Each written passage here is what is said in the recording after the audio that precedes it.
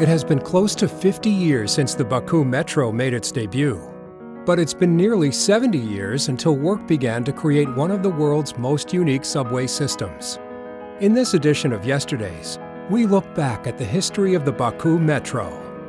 As Baku became one of the largest populated industrial, cultural, and centers of science in not only the Soviet Union, but also the Caucasus, the development of an underground transportation system following the construction of the acclaimed Moscow and Leningrad subways began to take shape before the Second World War. The project was naturally put on hold, and by 1947, research began. By 1954, construction began for the 12.1-kilometer line. In November 1967, 5 subway stations were opened for business.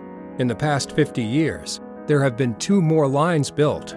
Each station is distinguished by unique design and colorful decorations. There is a wide range of ornaments, complementary motifs, typical patterns styled after Azerbaijan's unique carpets, art exhibits from Nizami Ganjavi's works, and others.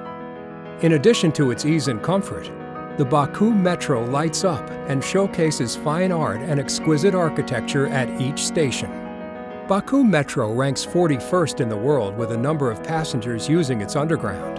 Today, there are 25 subway stations, 3 major lines totaling 36.7 kilometers.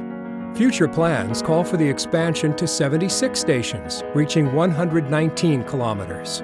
No visit to Baku is complete without experiencing the magic of the Baku Metro.